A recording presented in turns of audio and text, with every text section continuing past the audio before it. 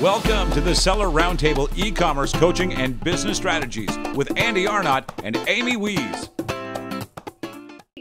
I think we're in the right moment to do this because it's not that in the past they were not open, but they are more open now, and they are willing to do products that they never did before, even if they have the material, because I experienced this with wood stuff. They are like, I never did this before. I'm used to do chairs or I'm used to do tables, but guess what? I have all the things that I need. And if you walk me through, I can accomplish this, So I think if you're building a private label brand of home decor or things like that, and you are able to take the time to work with them, you will have massive success. And I'm not saying that the price is going to be the same. I never say that the price is going to be the same like in China, because there's many differences. In Latin America, there's groups that support companies, little companies, or startups, and there's no slavery at the level that we can see in other countries, and I also like to take care of the manufacturer or the artesanos, right? Because most of their families, they eat from that, and if you are coming to one of our countries and say, oh, but I want to pay $2 for this, you're charging me $4, but I want to pay $2 because I paid $2 in China. You have to realize that you're not in China and you're dealing with someone that will probably can grow with you, but they eat from that only product, for example. Right. And they may not be at the point where they can give you super mass manufacturing prices like China can, because a lot of raw materials are in China. So they have to sometimes import those raw materials. But where you can make up the money, here's the thing. So here's the wonderful thing. It might sound like, okay, Susana just said we can't get good prices. And, I may as well just stay in China then, okay? So here's where there's some really cool benefits. This is what I'm really excited about sourcing from Latin America for. Not only is there not an ocean between us, if I'm selling in the US, there's no giant ocean that I have to import. So lead times, importing is actually quite easy. So I have several clients that have moved their manufacturing to Mexico, and they used to be in Europe or China. And what has been really cool about it is they went from having to order, because all of us have to order big quantities in China. We have to order big quantities because that's how we get discounts, right? We order big quantities, we stick it in a container, we put it across the ocean. Our lead times to get those big quantity made, usually 30 to 45 days, depending on what the product is, just to get it produced. And then the lead time to get it here is 30 days, sometimes longer, right? So now we're looking at, we always need to be looking 90 days ahead to stay ahead of our manufacturing. And we're having to order really large quantities. So what you can do in Latin America, which is really cool, is you can work with your manufacturer, especially if they're making something that's new to them, right? Maybe like Susana said, they make wood products, they make tables or chairs, and now you're asking them to make a charcuterie board or something like that, right? Who knows? But so now they're changing up their production, they're changing up their processes to work with you, right? But they can make that in smaller quantities to begin with. And you can have your product in Amazon in like 2 days. Yeah. It's very quick. And you can ship it super easily. You don't have to find, some big expensive freight forwarder. You can just use DHL. And, you can ship it very, very easily. You can use ground freight. It's not the same. You can shorter lead times, smaller quantities. Now, that being said, if you have something where you're selling a ton, and you're selling, you know, it's just it's like your best seller, and you're shipping container loads at a time.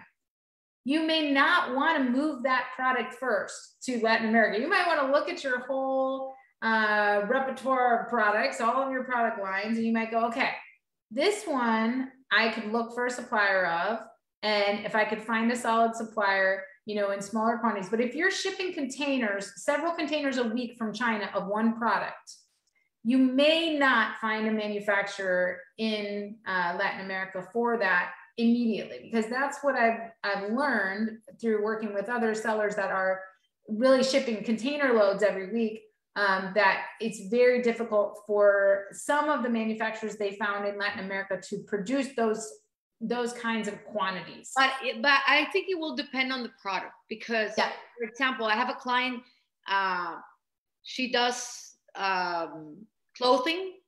Mm-hmm. And it was super fast. I mean, she was able to source big quantities, because the manufacturer, it's in Peru, and they've been doing this for other renamed brands in the US. Yeah. And she showed them her designs.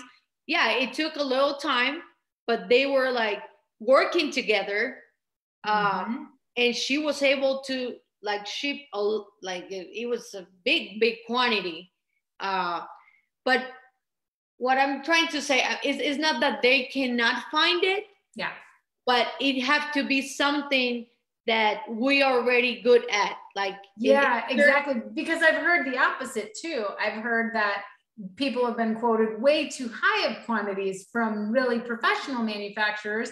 And you find the same thing in China. You know, if it's a really good manufacturer that's already in major brands, they're going to give you these super high minimum order quantities because they don't want to deal with small batches. So like, depending on the product, you might find, you might find a supplier that either is too much for you or too little for you, or maybe you'll find one of both. There's a ton of manufacturers that are in Latin America, all across different countries, everything that you could take advantage of. So don't rule it out. And the number one rule is build a relationship, because you never know what you can do. It's the same. That is the same in China. Even if, you know, I had a client, we found a manufacturer that she just loved for her product, and they were huge. I mean, we got on a video call with them, and they had huge showrooms. They were doing so many different types of products.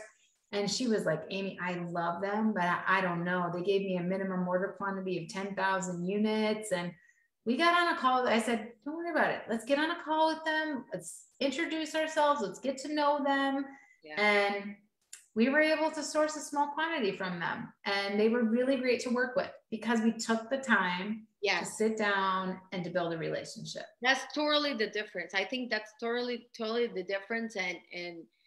And mostly if you want to grow, like we mentioned, if you want to grow your business, that's what it takes, you know, like do it probably the old way or old school. Because it's about taking the time. It's about caring about your product, caring about what you're doing, you know. And but I mean, Latin America, it's a fun place to be. Even, you know, if you can go and meet one of the manufacturers and try to talk to them directly. So, speaking of that, let's talk about that, because I think a lot of people are nervous. When they think of Mexico, they think of drug cartels, they think of danger, they think of all of that, right? And they're like, we've heard, right? The common questions that are asked is, well, what about my goods? Are they in danger? You know, is everything going to be safe there? You know, what's the chances I'm going to be dealing with a manufacturer that's involved in a cartel? You know, what should people be thinking about what do we say back to those safety concerns about sourcing? I never experienced that in the past with any of my clients. I don't know if that's just, you know, gossip. I'm not saying that doesn't exist, because that exists in every country probably, you know. Yeah, true.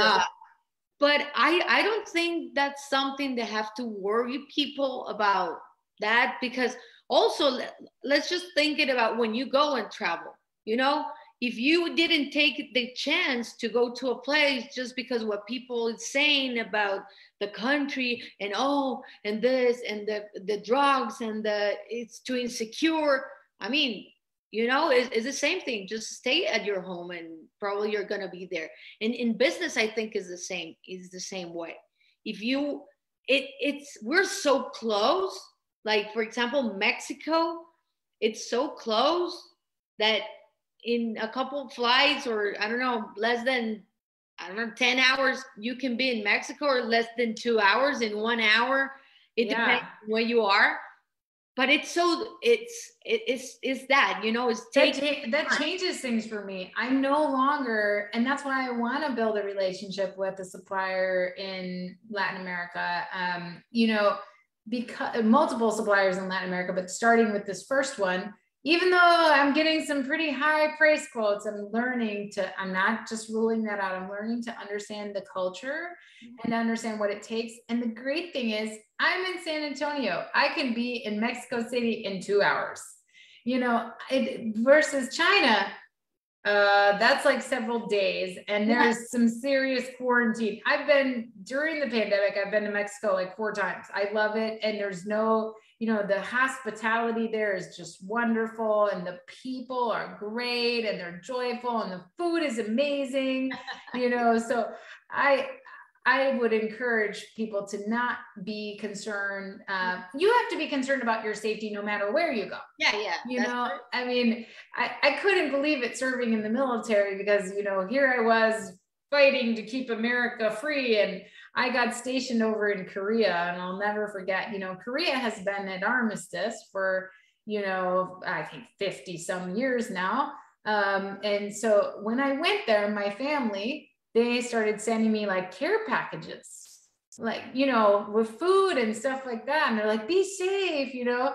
And I told them, I was like, there's a Taco Bell right here. Like there's a McDonald's. I don't need beef jerky and rations, you know, I'm okay. Like this place is great. The restaurants are amazing. The food is amazing. The people are cool. And I felt safer in a war-torn country in a dark alley than I've ever felt in the US. So it definitely made me think twice about like, whoa, okay, you know, until I went out to other countries and experienced what it was like to actually live there and be ingrained in the culture. Everything that I had heard, everything that my family thought, you know, about that place was completely different. So yeah, I agree. People should experience it, and they shouldn't rule it out. We were talking about Brazil, you know, how Brazil has some major electronics, you know, they have a lot of great technology resources and stuff like that. And, you know, they're great. But when the Olympics, I think it was the Olympics that were at Brazil like 4 years ago or something. Was it the Olympics? It was some major sporting event or something. I don't remember what it was, but somebody was there. And I remember a few of our folks from our unit were going to visit during this time. And people were saying, oh, it's so dangerous, you know. And there's a lot of pickpocketing and like small theft kind of things. But anytime you go to a major event like that, like the little thieves are going to come out, right? So, but in general, you know, the people that went to that event came back and they were like, that was fine. You know, there was no, you know, people weren't being murdered on the streets. It was okay. You know, so I think it's just a general thing that, you know, we don't know what we don't know. And we need to take the time to actually learn, build relationships, and give it a try, right?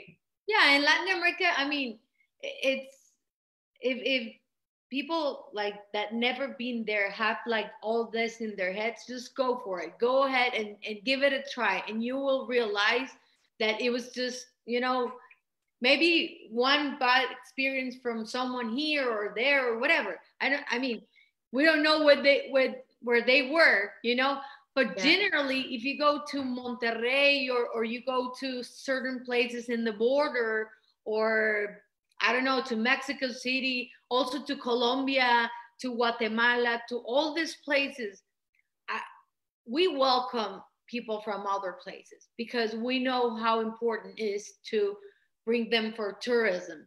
Now imagine if we try to keep them for tourism or keep coming, why we're not going to do that the same if they're going to help us to grow our businesses. You know, we're going to try to protect that. And so I will say, I will encourage everybody to explore, not be afraid of, oh, price or this or that. No, it's just another way to make your business grow in a certain way, or you're gonna grow, or your business, or you're gonna know more people, or you're gonna be open to something different. You know, there's a lot of stuff to discover and to explore in a place that it is close to the US. Yeah. But also it's I don't know. And I want to put it out there to our listeners. I want to put it out there to not only think about finding manufacturers for your stuff, but think about the opportunities that you have based on the skills that you have. So you all know how to launch products online. And many people in these countries do not. Yep. And Amazon is now moving into many of these countries. Like Amazon just opened in Brazil. They're been open in Mexico, and they're continuing to grow. There are so many manufacturers of finished goods, things that, you know, they're things that are already made that you could either potentially white label, you could list for them. There are so many opportunities to make money. You know, people are looking. I have friends that are you know, looking at Amazon Brazil, for example, and they are looking for manufacturers in the local area where they can just hook up with them, list their products to the local market because they already know what they're doing, right? So they can list those products and they can help that local market, and they can make money at the same time. So really think about all of the opportunities that you have, and not just even your own products. Of course, you can look for alternative suppliers, and hopefully you can find one. But also look at all of the other things. We're planning a sourcing trip to Latin America later this year. And we're thinking about starting in that white label space, right? Just discovering manufacturers in the white label space where you can discover all the different finished goods, all the different things that you can already get, and that you can use your skills to become an even more innovative and global entrepreneur. You know, your skills are valuable. And so I just want to encourage you guys not only to consider finding manufacturers for your own products, but to look at what goods are manufactured in these other countries and use your skills to either bring those goods to the US or with people in Australia. We've got all these different marketplaces. Yeah. You know, think about global commerce and what you can do if you just dip your toe into another market. So I think it's a really good opportunity, and you know, it's crazy. So you point that right. Yeah. Also in the same Amazon Mexico, you know, there is a lot of products that you could probably buy there and sell the products right away in Amazon Mexico, you know. Yeah. Or bring those products to the US or whatever.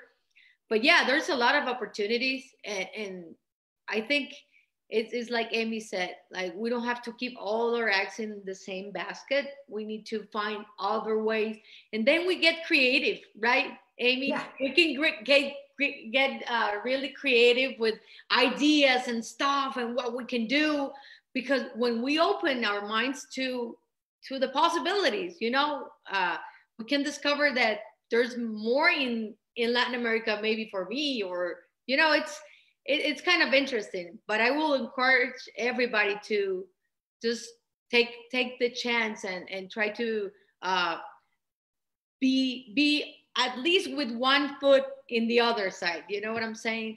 just in case, just to test the waters.